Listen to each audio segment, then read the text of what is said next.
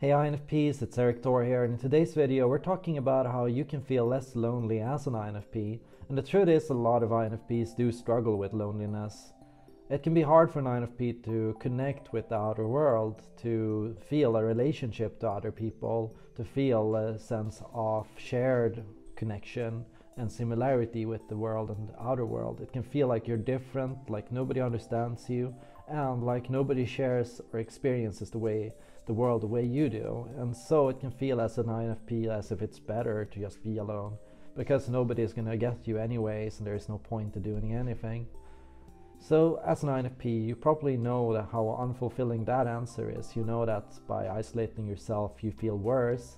So even if there is a tug to pull away from the world so as not to get misunderstood by it, there is a feeling that you want to connect with the world and you want to be understood by the world. So the first thing you have to learn is that that is your quest. That is the quest that you have. People are not immediately going to understand or get you, and it's going to take time to form deep and meaningful friendships with other people. The first thing you want to learn is just learning to first give value, and in some ways you have to give value and you have to understand in order to be understood.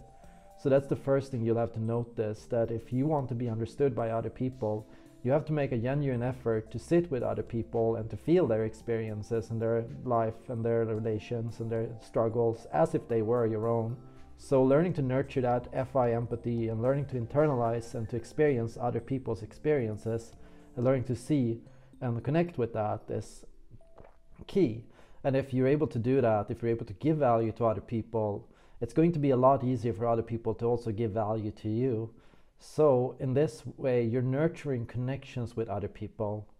Now, you might notice that not everyone is going to be responsive to this. There might be times when you opened up to other people and ultimately you ended up feeling judged. You ended up feeling like other people didn't hear you, didn't see you, didn't listen.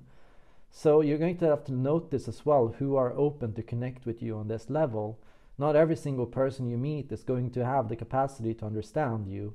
Not every person in the world is meant for you and is meant to be your friend. Maybe it's different. It's a question of time and place, and maybe it's a question of development, but ultimately you have your own unique style and your own unique identity. So learning to connect with other people that you think might understand is also key. So learning also to find people who you feel a sense of relationship with and similarity with.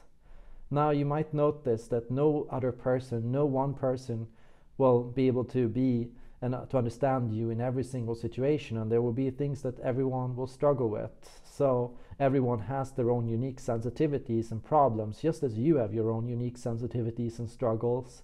So learning to recognize that and to see where you hit and where you connect and where you diverge is also important, and learning to be honest about that. You won't be able to find an ideal prince or princess that is going to 100% get you immediately and that is always going to be able to respond to you in the way you want to be responded to in that particular situation. Sometimes you'll feel a connection and sometimes you'll feel a disconnection. So also learning to be okay with that and to learn to manage that and to see where you connect and where you diverge, and to be able to talk about that and to be okay in that is important. That means learning to build up some stress resistance.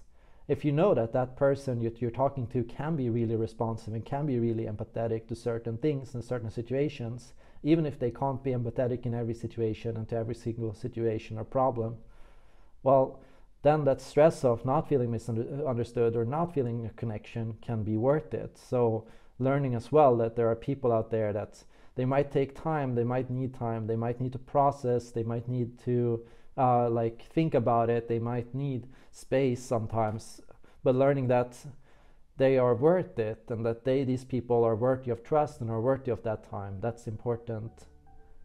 Also, I think it's a question of finding the right friends. If you're an introvert, it can be hard to make friends because it's hard enough to make that first step to connect with another person and talk to them and reach out.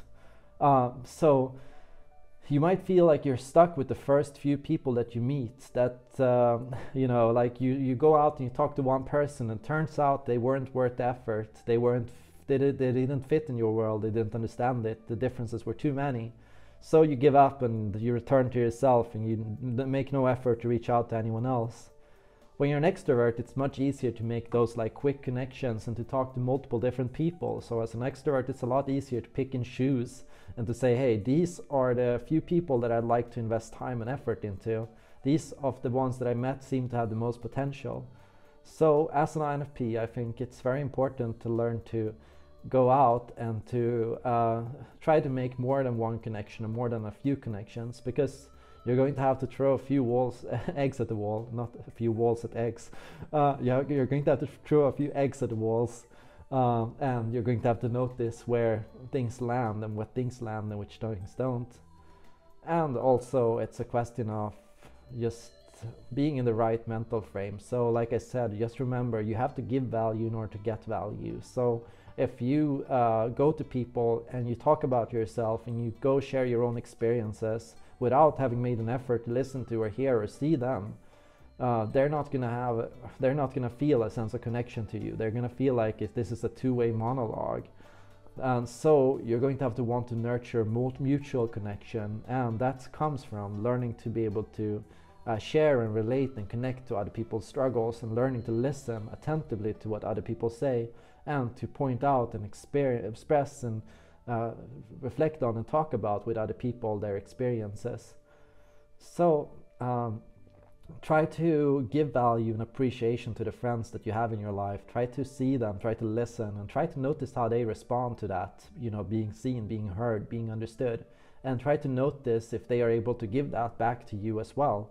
If you're able to mirror each other's, if you're able to take turns being the listener and the talker, being able to take turns being the person that connects and the person that is being connected with, and learning how you're able to experience and reflect on that. Best of luck, and let me know how it goes in the comments down below. Thank you so much for watching.